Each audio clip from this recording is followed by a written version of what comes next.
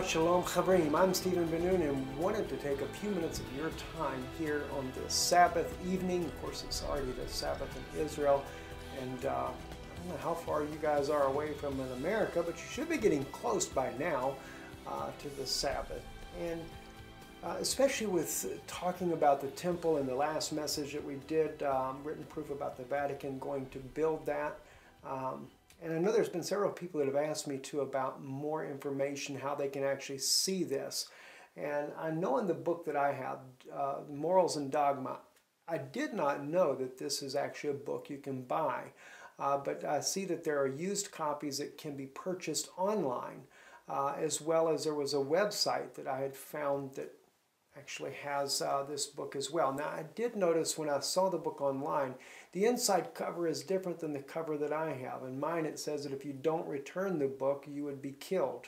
It could be borrowed, but only under the penalty of death if it's not returned. And the one that I see in the other ones, it's a little different there. So, but anyway, again, just for those of you that want to see there, that is Morals and Dogmas, and there is no ISBN number in the book that I have here.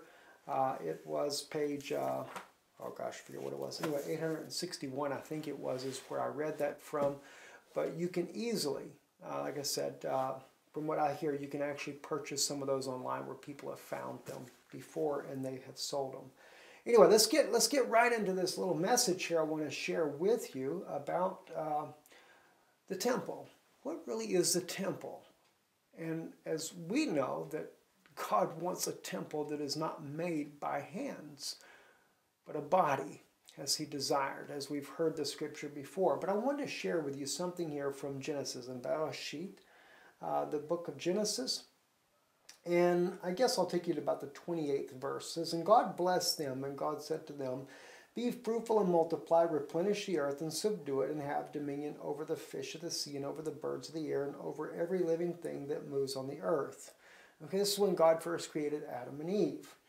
And God said, "Behold, I have given you every herb-bearing seed, which is upon the face of all the earth, and every tree on which is fruit-yielding seed, to you it shall be for food, and to every beast of the earth, and every bird of the air, and everything that creeps on the earth wherein there is life, I have given every green herb for food."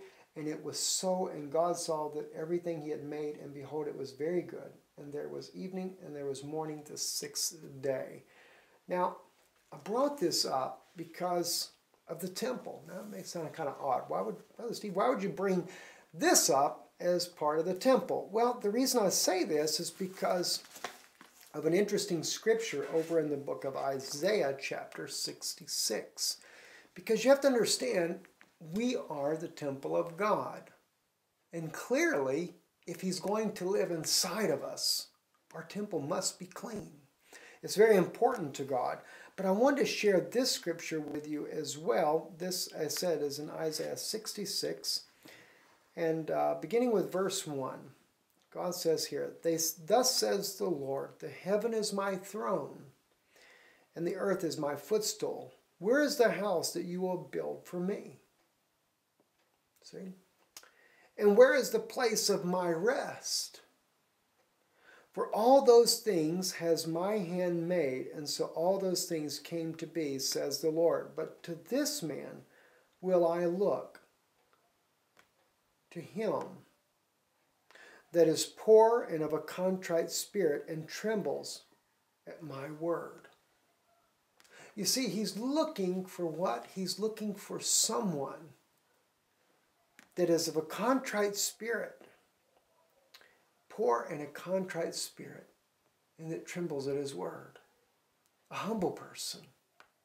He wants us to be that temple where He resides. He wants your heart to be the place where He lays His head and rest.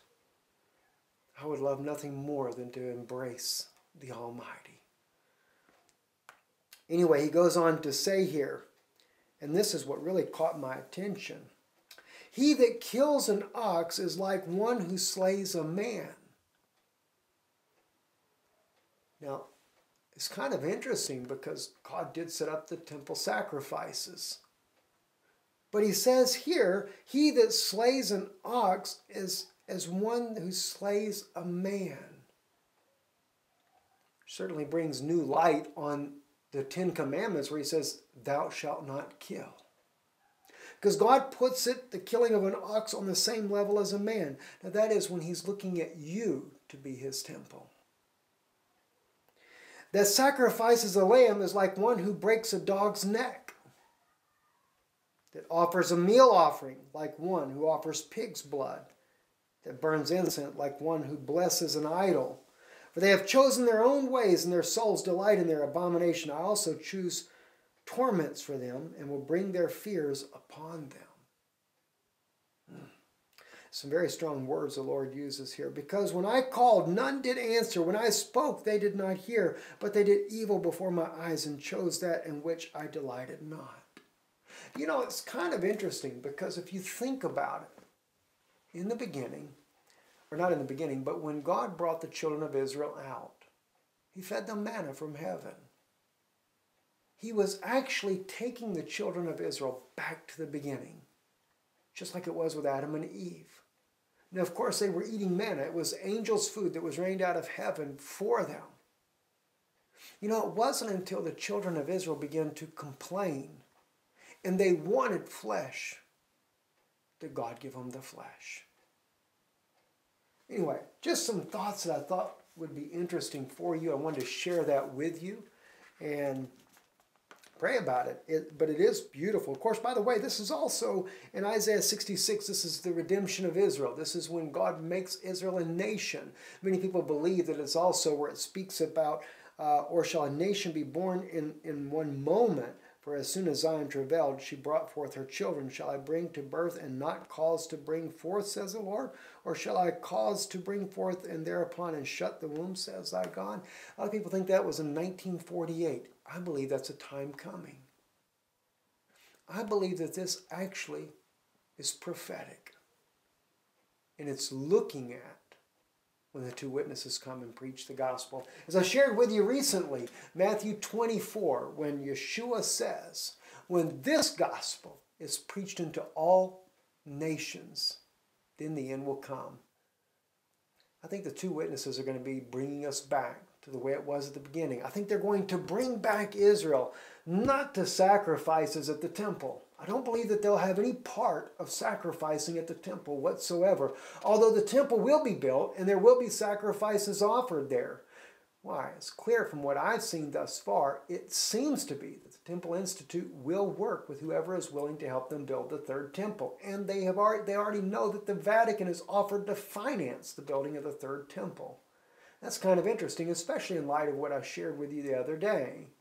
But the two witnesses, they won't have any part of that, because they know, as Isaiah said here, if you kill an ox, it's as if you killed a man. I think they're going to bring us back to the way God intended his word to be kept in the beginning.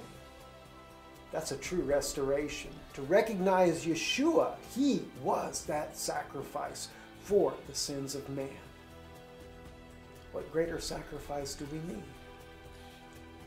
So, it's hard to say what things will be, but I hope that's a blessing for you this Shabbat evening. Shabbat Shalom. I'm Stephen Ben-Nun with the Nun Institute of Biblical Research.